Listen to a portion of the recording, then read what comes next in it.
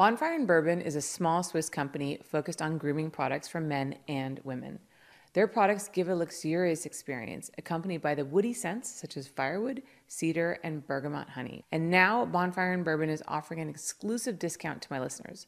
20% off if you go to their website, bonfireandbourbon.com, and use code HOLLYBB20. That's code HOLLYBB20 at bonfireandbourbon.com.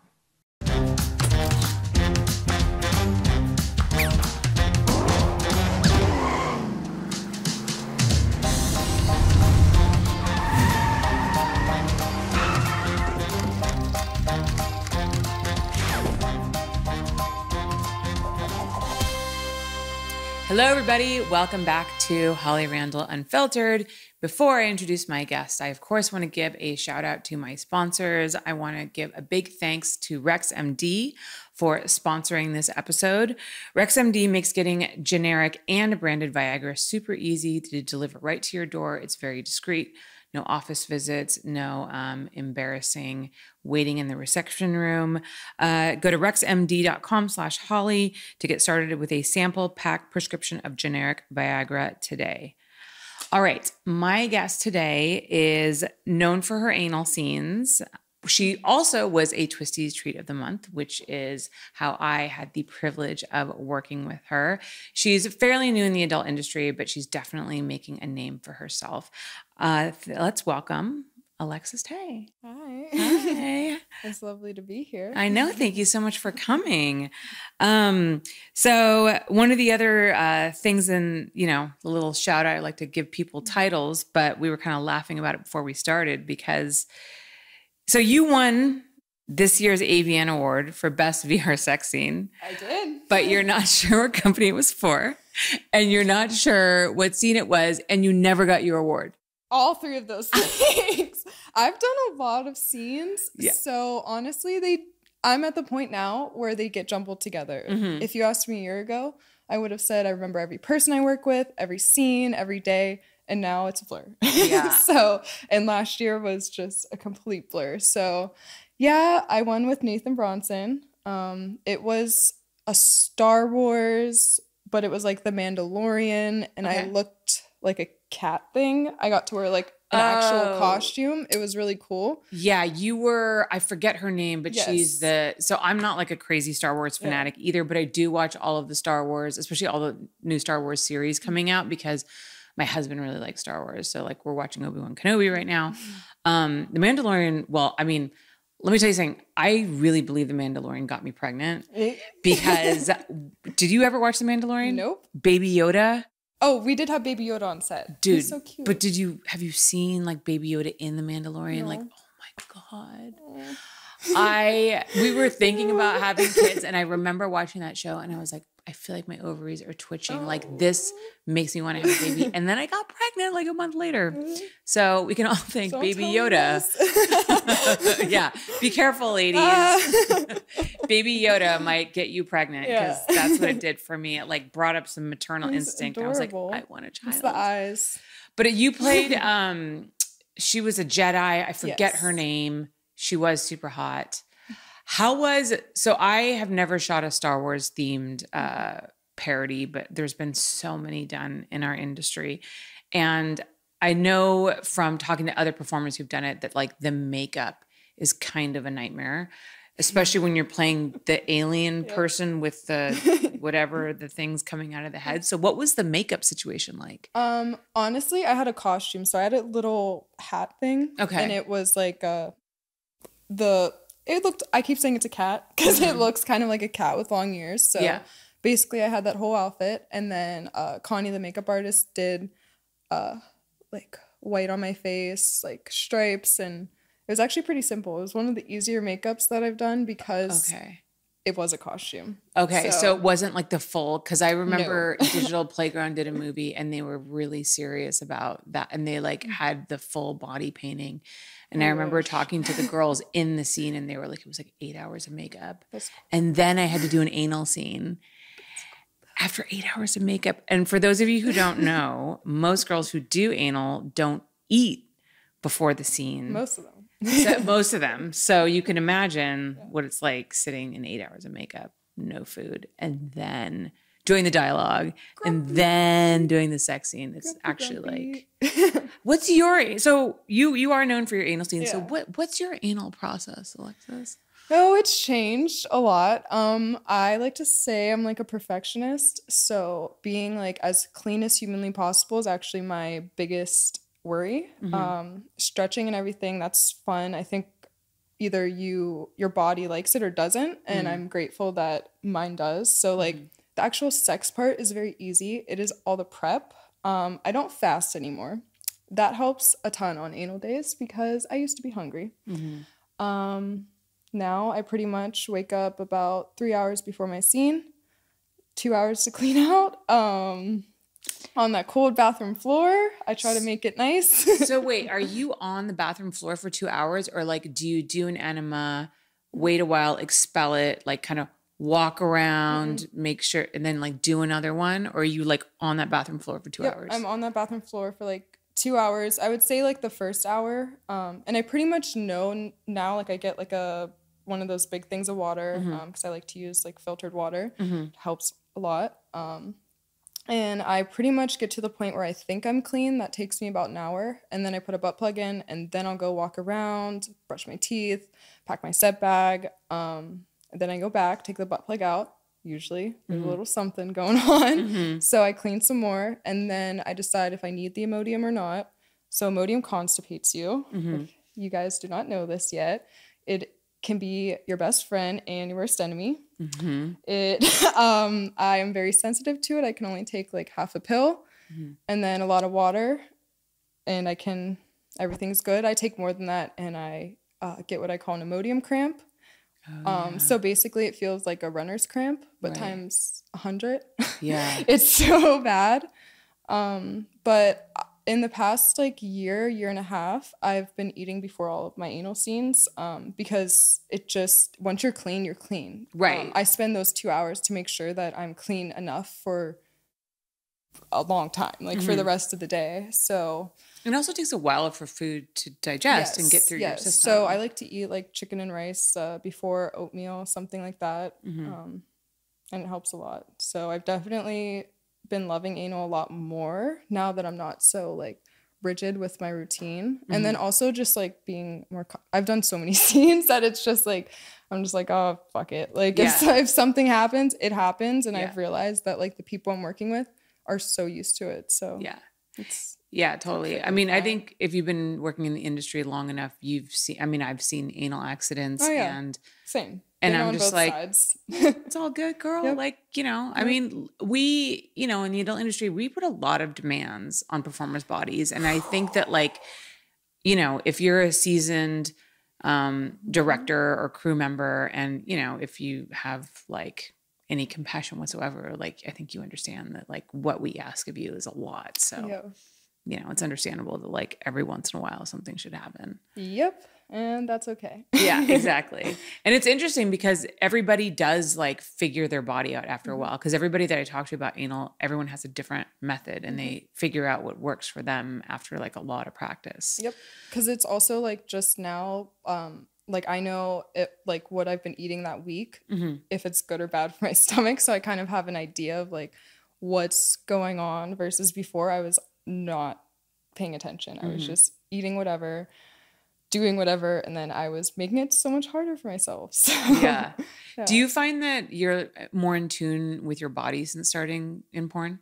For sure. And I would say that I was pretty in tune with my body before because I was like an athlete growing up. So the demand on my body is pretty familiar, but not the like sexual parts of my body. Like I never knew about like vagina health because I didn't really need to think about it. Right. I was sexually active, but I wasn't super like out there and freaky. So getting in, and then I'm like, whoa, why is my body going crazy?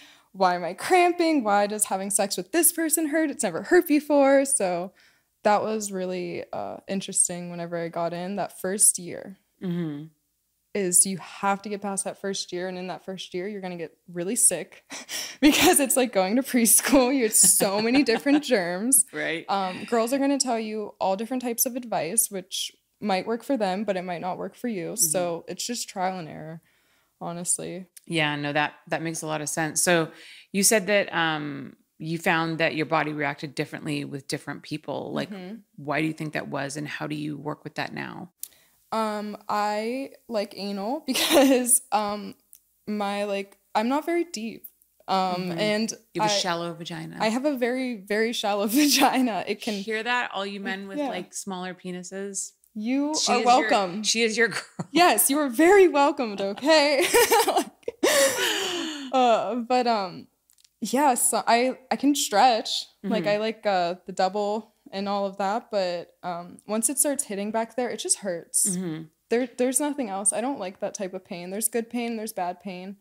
And then back to anal, like I just related if I was feeling that super deep and kind of pain, it would feel good in my butt, but in my vagina, it doesn't. And then I'm also thinking, like very practical, like, this is my, like main form of work. So I should probably be very, conscious of what's going on. So do you find then, so if you get booked with somebody who is a really big dick, do you like say like, I'd rather do anal with this person? No, there's only one or two guys that really do it to me, and they're so awesome that I'm just like, I'm so in the moment that I'm not thinking about it. And I've kind of learned to like, right after the scene, take ibuprofen, hot bath, make sure there's no cramping going on, because you can get bruised. I've gotten bruised. Oh, wow. Yeah. On your insides. It's not fun. So yeah. And then do you like try to space out your boy girl scenes? Like not do a bunch of like back to back boy girl scenes? Yeah, I guess I'm at mercy of the industry right now.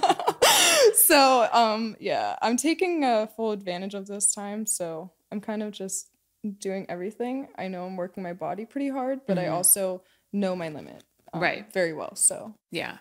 So you said you were an athlete. What kind of athlete were you?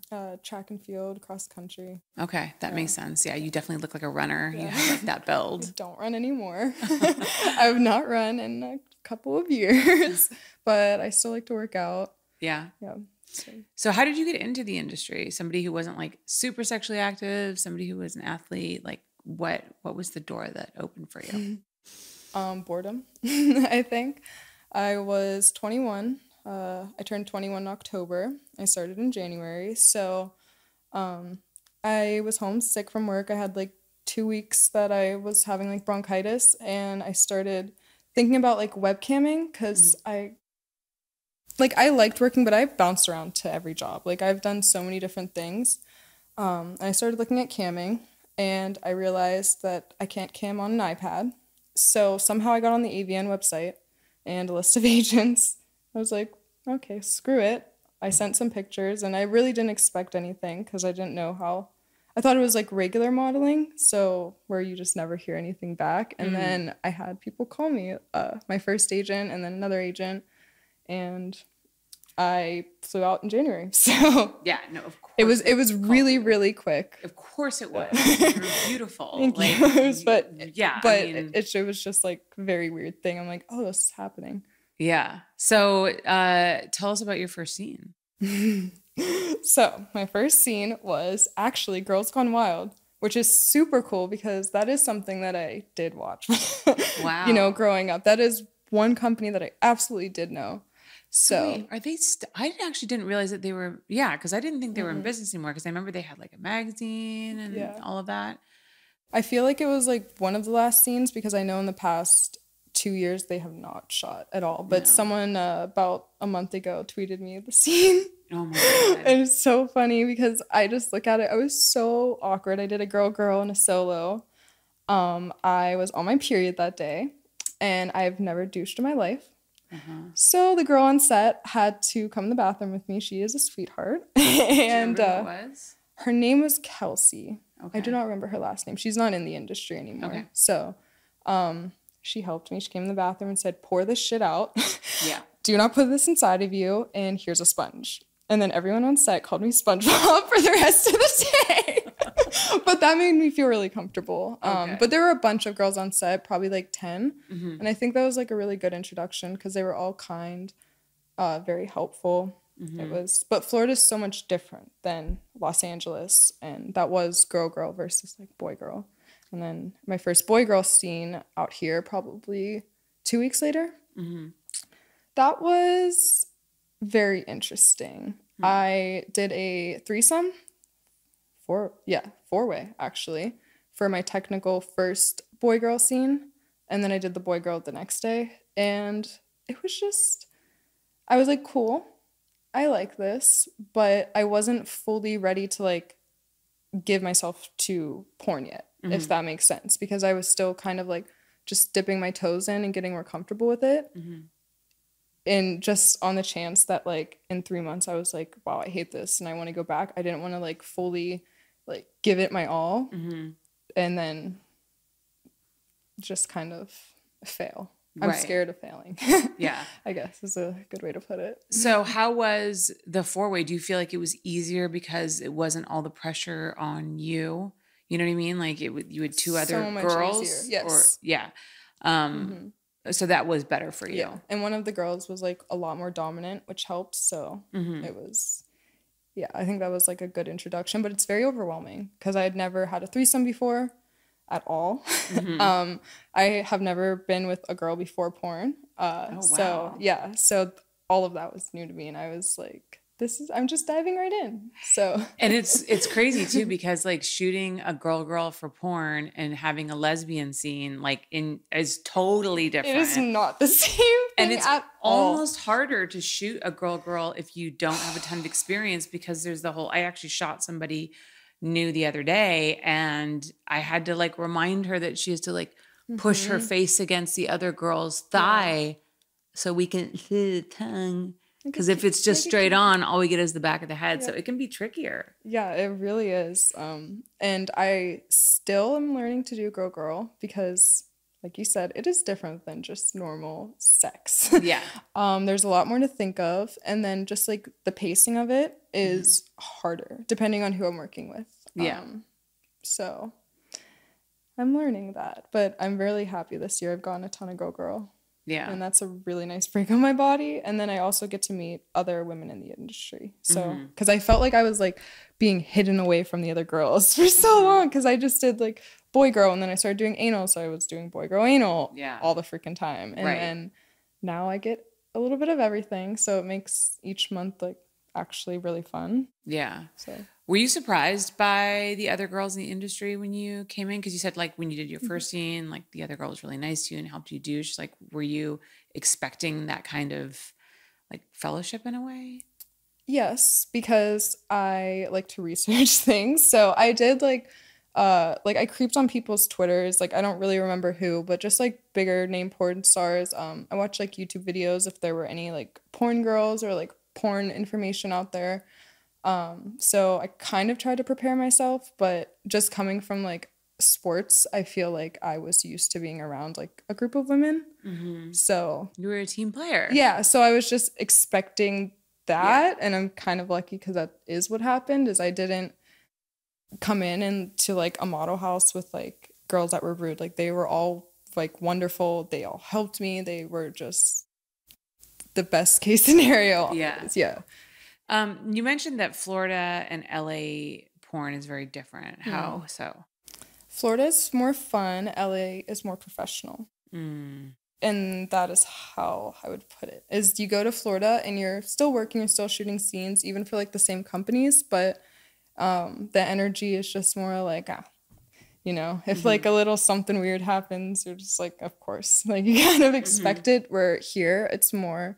you're expected to be 100% on point, hair done, nails done, like, come to set correctly. Versus Florida. They kind of give you a little bit more leeway because a lot of the industry does start there. So. Yeah, I think it's more known as like kind of there's more amateur porn out there. And then, LA is definitely, it's kind of like the Hollywood versus. Big difference. Yeah, we're definitely... There's definitely like a bias against Florida porn here in LA. Like sometimes we'll be like, oh, Florida porn. Or that's Florida. We're Yeah. not like that. So yeah, there's definitely. But really, we're doing the same stuff. We really are. We really are. But you know, sometimes we just like to feel better than other people. So what have been some of your favorite scenes that you've ever done? I like to do scenes with like other girls that I'm friends with. So I did a scene with Gia last year, Gia Durza, and Jack Slayer for my showcase, and that was just like, that's one of my favorite scenes of all time. It will always be because it was a really special day. She's a good friend of mine. And then Jax just surprised the fuck out of me. He came in with like just this like different energy. He was so, he was like dirty talking us so much. He doesn't normally do that. He just was like really manhandling us and like took control. And it was so much fun. What showcase was it? I did a showcase for Evil Angel. Okay. So Alexis Tae, Anal Fantasy, and it's just a bunch of anal. Right. So Sounds yeah, like it. it was like my first DP, first Airtight, and then those Boy Girl Anal, and then that anal scene. Can you explain what Airtight is to those who don't know? We do have like quite a few listeners. Yeah. Sometimes we fall into industry speak, and I'm like, oh, I better explain that. So an Airtight is when you are plugged in all the places you can be: your ass, your pussy, and your mouth, and it is wonderful because you can't think; you are just doing it, and it feels so good. And having like all just different, there's no control. And that's what's fun about it. So you kind of like that loss of control in Absolutely.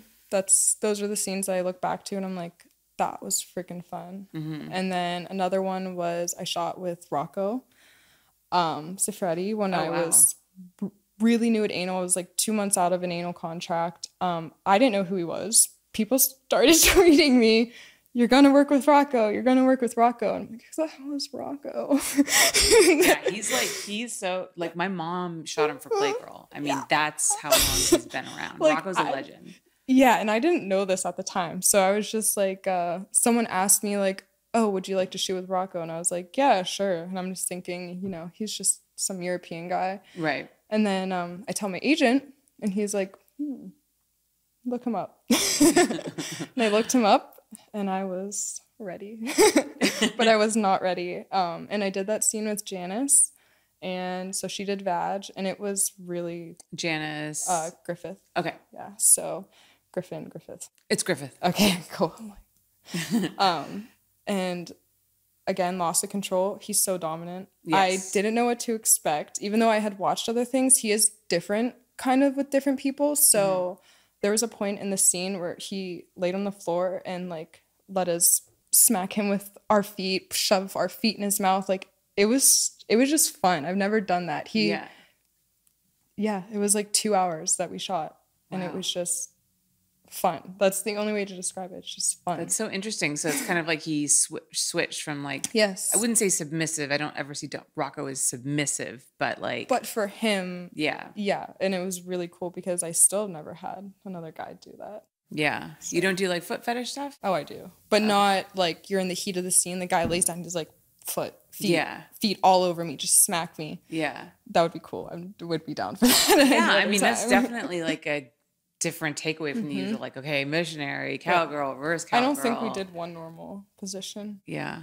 That's probably why he's like still so successful. I was very surprised mostly by how large he was as a person. Like his penis size is big, but he is a big man. And I remember being in doggy and thinking, wow, he's really big. Like he's large, like he's heavy. This is a lot of weight on top of me. And I'd never felt that before. So interesting. Yeah, Rocco's a legend. I've been trying to get him on this podcast. The motherfucker isn't responding to my DMs. Rocco. He's busy. I know he's busy. All right, guys, we're going to take a quick commercial break, and then we're going to come back and learn so much more about Alexis. So stick around. We'll be right back. Bonfire and Bourbon is a small Swiss company focused on grooming products for men and women. Born and bred in Lausanne, Switzerland, they create products in small, elaborate batches that focus on efficacy without compromising on quality or purity of ingredients. Their products give a luxurious experience, accompanied by the woody scents such as firewood, cedar, and bergamot honey. They have 2 types of beard and face wash, a manuka honey and aloe vera formula that is effective on rough beards but gentle on the skin, or try their face and beard wash with marilla oil and ginger, rich in antioxidants that provides a deep but moisturizing clean.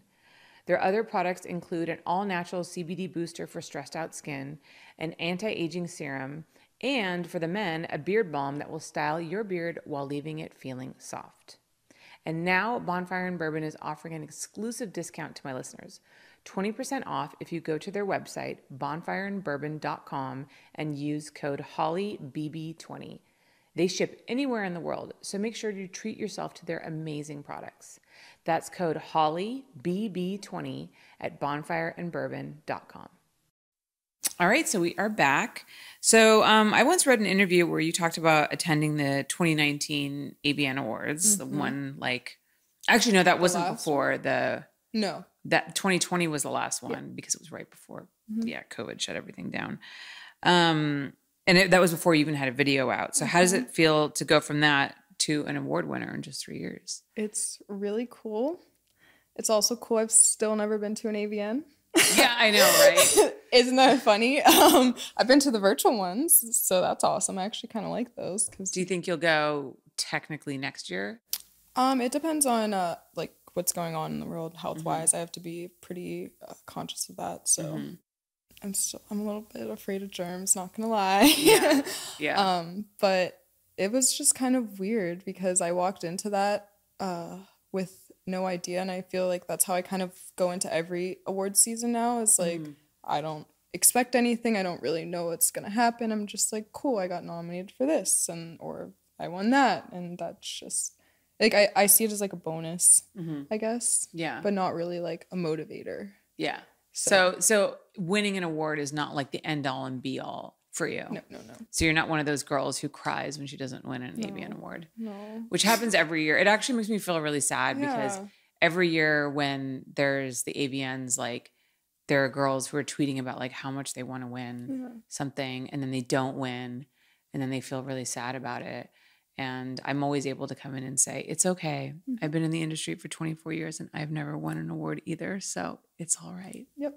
And I'm still here. It's and gonna be okay. I kind of love hearing that. And that's definitely what has made me have the mindset I do, is just looking at other women that I look up to that have like never won anything, but they are fantastic. So I'm like, oh, she's been in 7-8 years. She's killing it. She's getting a bunch of bookings, continuing like building her career.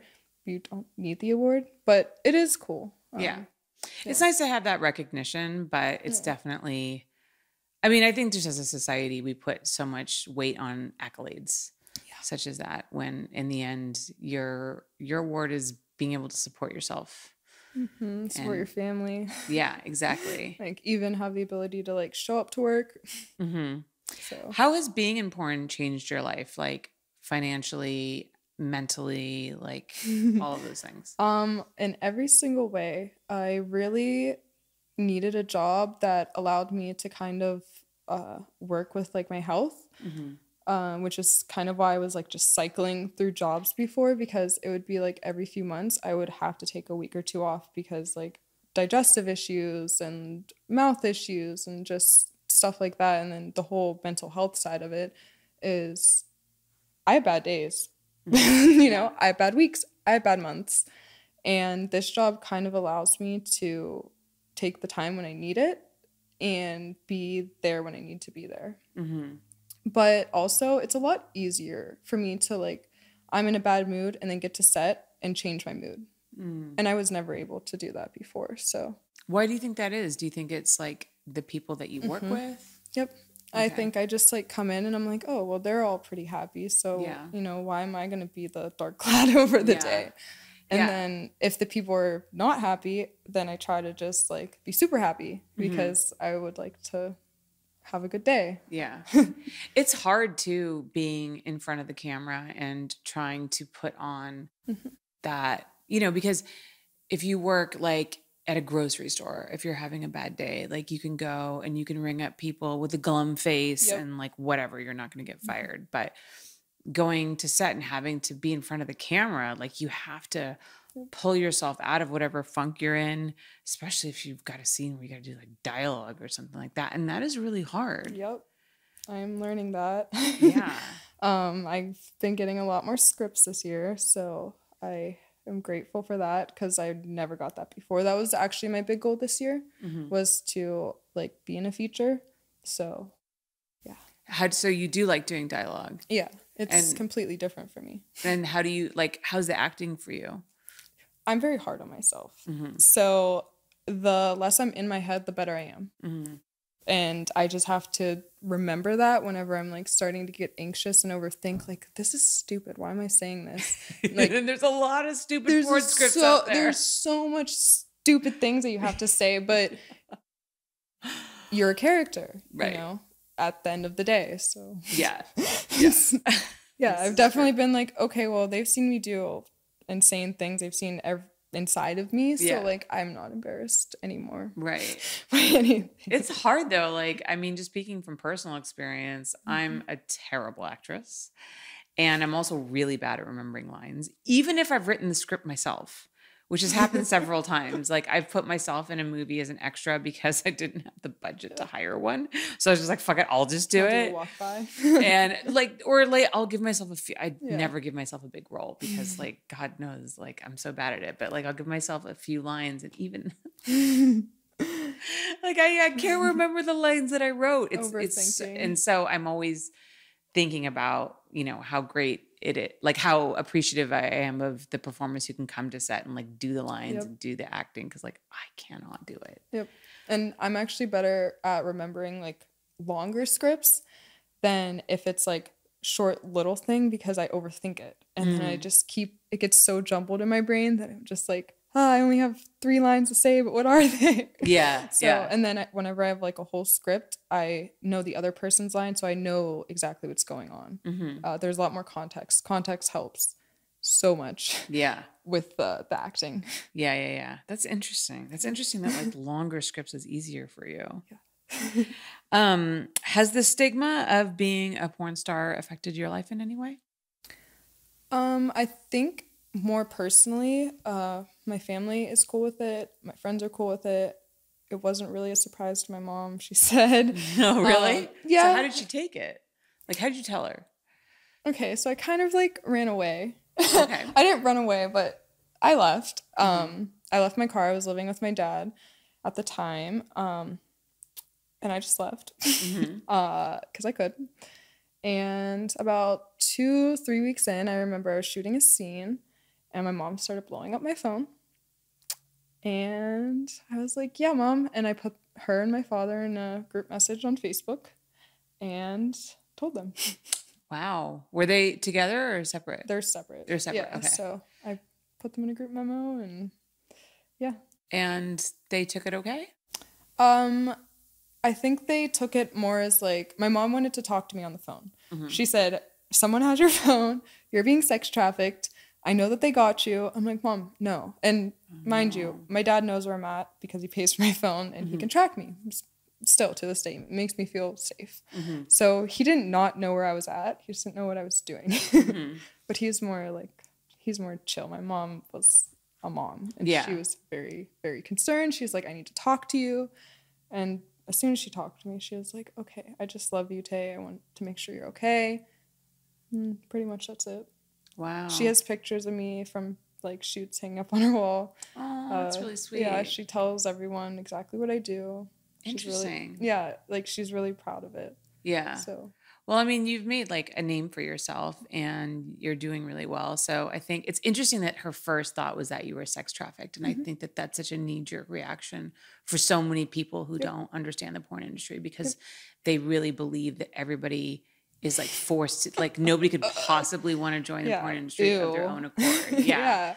So did you have a hard time? Like, how did you convince her that that wasn't the case? Well, she's just a worrier. I don't know if she necessarily was like really like, oh, everyone in porn is sex trafficked. I think she just was like, my daughter got kidnapped. She was taken. Like, she worst was case just, scenario. Yes, she's just worst case scenario. Yeah. So that makes sense. Well, that's great that that you have a good relationship with your parents. So then so you said that your friends are cool with it, your family's cool with it. So has it affected you in other ways? Like, is dating hard for you? Yeah. Yeah. So I made kind of like a promise to myself that I wasn't going to date until I got out of the industry or just more towards the end of my career, because it's really hard for me to balance life and work. I'm a total workaholic. I am very aware of this. I'm working on it. So being with someone in porn was never really ideal for me because I am a jealous person. Personally, I know this. I can't see somebody that I love and care about having sex on Twitter. It would honestly bother me. Well, at least you're honest with yourself about Yeah, like it would, even like having crushes on guys in the industry, and then I see them, I'm like, and I don't want to be that person. So I have been with someone kind of in the industry, but like not necessarily a performer, so someone who gets it. So like maybe someone who works behind the scenes? Yeah, okay. Yeah, kind of.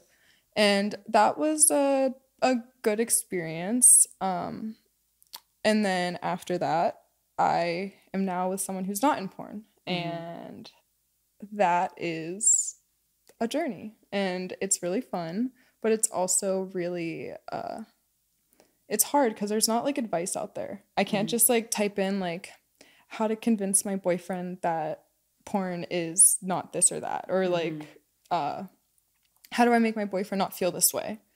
Because like I just said, I feel jealous when I see someone that I care for being intimate with another, even if I know that it's porn, and that it's a lot of times just performance. So we're navigating it. And he is like a gem because I don't think many other people would be able to like wrap their head around it, and then not even, he just likes me for me. His parents know, they're absolutely okay with it. I did get the comment, if I didn't know, I wouldn't know she did porn, which I thought was funny because I'm like, well, what do people think porn stars are like? I mean, we know. Wild. You know? Yeah. And I mean, there's a very stereotypical porn star idea of a porn star, which, to be fair, some of them definitely fall into. But I think that we also, you know, especially now that it's become more open and there's more people coming into the industry, and even though the stigma is definitely there, I think it's a little bit less.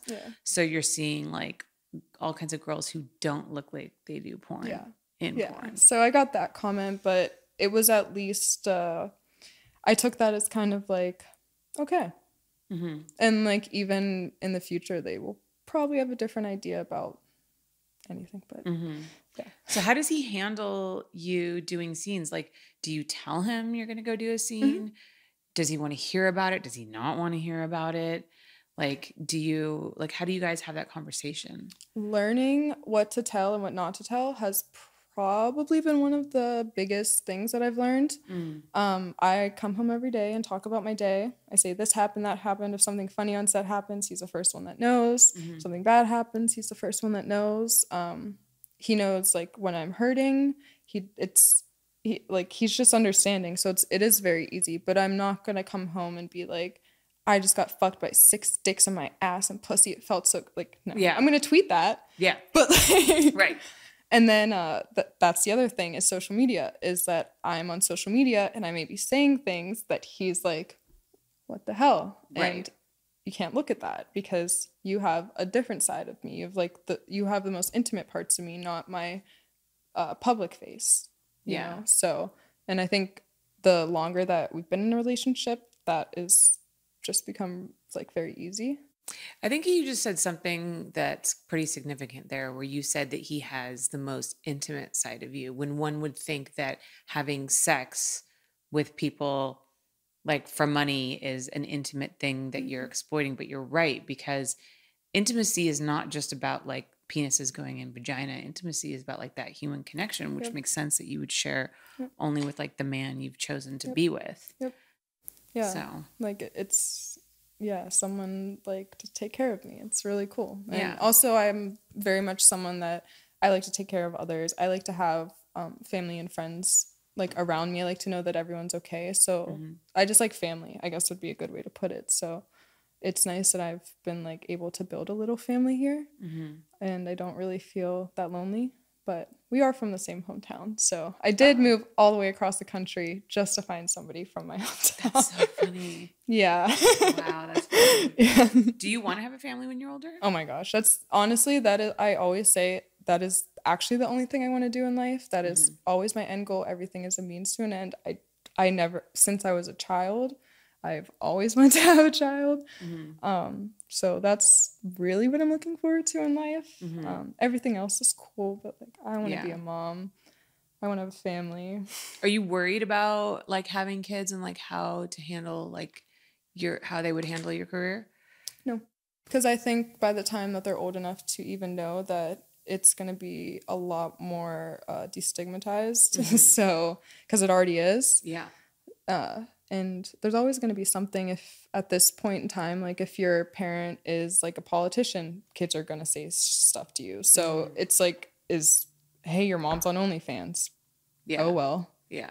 Like, I don't know. It's, I mean, I can tell you if there's any reassurance, because I don't know if you know, but I grew up, like my mom wasn't a porn star, but she was a porn director, and my parents worked in the adult industry. And so people always ask me like, what was that like? And was it weird? And like, you know, were you ashamed of what your parents did for a living? And I think it's all about how you raise your child. My parents raised me with like so much love and care, and they were never secretive about what they did. They never were ashamed. Like you as a child, you learn what your parents teach you, right? So if your parents don't teach you that sex is shameful and dirty and disgusting, you're not going to grow up that way. I think the people who like look at, you know, sex workers who have children and think like, oh, how could you do that? Or like your child's going to be so ashamed, are people who they themselves grew up with a ton of shame around sex, which they most likely learned from their parents. Which they most likely still have. Right, exactly. Well, they do still have. Yeah, and they're taking it, you know, they're pushing that on you. Yeah. You know, I will say there was, so my mom, you know, has been in the industry for a long time, and a year before I was born, she wrote this book called Suze, which was like about her like exploits at the Playboy Mansion and like her work when she worked at Hustler and like all the people she had sex with, like all this crazy shit. Because my parents were swingers, right? Oh so gosh. like they did all kinds of stuff. So she wrote this very salacious book, and she went on this press tour, and I found a lot of these old interviews. And I was watching them, and I watched one in particular. I think it was a current affair out of Australia. And the journalists, and this is the 70s, mind you, right? So there was like a lot, like you can imagine what it was like back then, and like the sexism and that kind of stuff. And the journalist said to my mom in this very accusatory tone, like, so, you know, what are your grandchildren going to think about you? You know, what are your children going to think about you? Because he asked her first, he said, do you want to be a mother? And she said, of course, I'd love to be a mother. And he said, well, what kind of morals are you going to teach your children? You know, this is what you do for a living. You write this salacious book, you have sex with all of these people. You know, you shoot porn. Like what are your children going to think of you? And how are you going to raise them? And she said, well, I'll raise my children like, you know, anybody else would. I'll teach them, you know, morals and compassion, like, sorry, not morals. It's probably like the wrong word to use, but you know, like compassion and honesty and like all of the things that, you know, I think are important. And then he said, well, what do you think, you know, your grandchildren are going to think about you, you know, when they read this book? And she said, and it just rings so true now. She said, my grandchildren aren't going to give a damn about my book. They're going to be like, oh, I'm glad that grandmother had such a good time when she was young and hot and like, you know, like good for her. That's going to be cool. Yeah. Like and she also said, and I think too, by the time I have grandchildren, we as a society aren't going to look at sex the way that we do now with the kind of narrow viewpoint that you clearly are demonstrating at this moment. And it was just such a, I don't know. I just feel like that was that when I saw her say that, I was like, wow. So true and so ahead of her time. And then literally, and I'm the oldest child, literally like less than a year later, she gave birth to me. So she got pregnant with me right after that. Like she went home and was like, actually. Yeah, right? But it's just interesting because, you know, I grew up like I'm super close to my family. I have two siblings. neither of them work in the adult industry. We're all very close. None of us are ashamed of our parents and what they did for a living. And, you know, she has a granddaughter now, my daughter, who, you know, will love her for just being who she is. So I don't know. Sometimes I just like to tell people that story who are thinking of having a family, just to like let you know from somebody who grew up around the industry that like you won't be messed up. Yeah. Yeah. I'm not going to mess the kid up simply because of my job. Maybe in other ways. Yeah. There's so many other ways to not because of what I do. There's so many other ways to fuck your kid up. Yeah. And this is not it. Trust me. Like yes, exactly. Because, you know, my mother is not perfect. Yeah, no one is. Definitely things that, you know, she did as a mother that I'm like, but it has nothing to do with porn. Yeah. But I think I was raised in a very like open household. My mom knew I was like gay before I did. She said I always thought you were going to come home with a girl because I was just so uninterested in that. I had my group of friends. I just loved it. And yeah, she's super creative. She's just crafty and all of that stuff. So I think that's why she's so okay with it. It's because it's like kind of familiar to her in a way because it's just more art. Yeah. I mean, it is, right? It is a form of art. Yeah. For sure. So she can understand why I like to do it. Yeah. You've also talked in the past about like mental health and how important it is. So how do you take care of your mental health in this world that we live in? First and foremost, therapy and medication. I had a lot of struggles when I was younger with it, which I talked about a little bit earlier, which kind of led me to be here. And that led me to be really against medication, like absolutely 100% against it. I don't need it. I won't take it.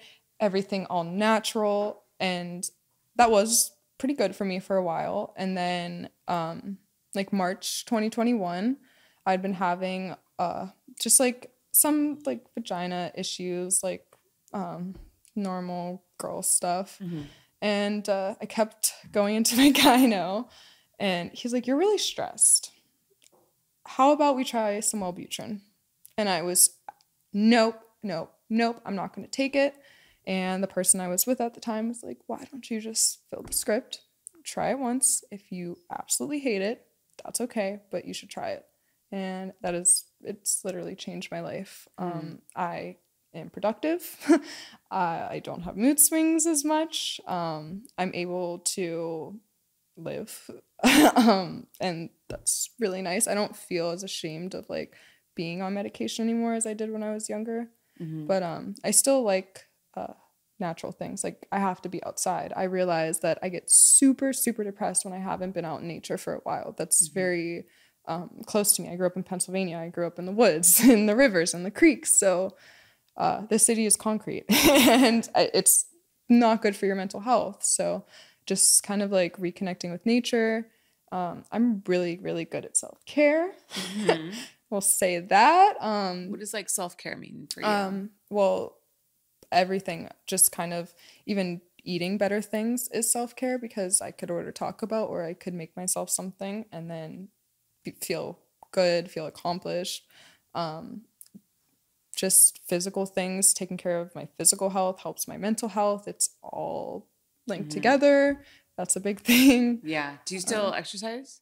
Yeah, I'm a gym girl. Yeah. Yeah, I really love the gym. I don't run anymore. But yeah, I like yoga a lot and I like to lift. So yeah. I find for me, I don't take medication. Actually, I have like the opposite thing because I was an alcoholic for so many years. I'm the kind of person who, as long as I don't take something, I'm okay. But if I take something that alters my mood, you know, pot, alcohol, any kind of like drugs, narcos, that's when I have a problem. But if I don't take anything, I'm generally okay. And of course, like I have mood swings, I have bad days, I get depressed, like everybody else in life. Same. But yeah, for me, exercise is something that I've learned is absolutely essential. It's like non-negotiable, right? Honestly, because I noticed like looking back, the times that I get super down and depressed, I am not working out. I'm not going outside. I am going to work and coming home, going to work and coming home. And I've kind of learned that some days after work, even if I'm really, really tired, to like fight that and just do something for myself, even if it's play video games, like play Sims. That's still an hour that I had to myself of doing something pleasurable just for me, not for the internet, not for money, not just for me. So I think that is probably the most important thing. Yeah. I mean, do you find in this like social media obsessed world that we live in, especially for someone like you who is, I mean, like, I think we could say you're an influencer, right? I mean, like anybody, all of us who like, we all are influencers, online. Yeah. You know, people are interested in what happens in our lives. They follow us on social media to learn more about us. Do you find like you always you feel like you should be like, oh, I should be getting this on Instagram, or I should be filming this for OnlyFans or something like that? Like, do you have a hard time separating that personal time from like personal time that you're sharing with the world, if that makes sense? Yeah. Definitely the OnlyFans thing. 100%. I used to think that because now I'm in a relationship, I would be hooking up with someone. I'm like, why am I not recording this? This is crazy.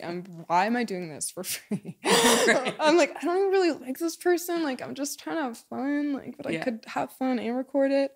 But then, like, when it comes to friends, I'm pretty I'm like very open but very private. Like, people know who my friends are, but I'm not someone that's just like pictures all the time. We have to like tweet at each other and like that's my girl. Like, I like to keep that a little bit more separate, and I think that's why I still have like the same friends from when I started. Yeah, is because like we're not just social media friends. We don't just look good together.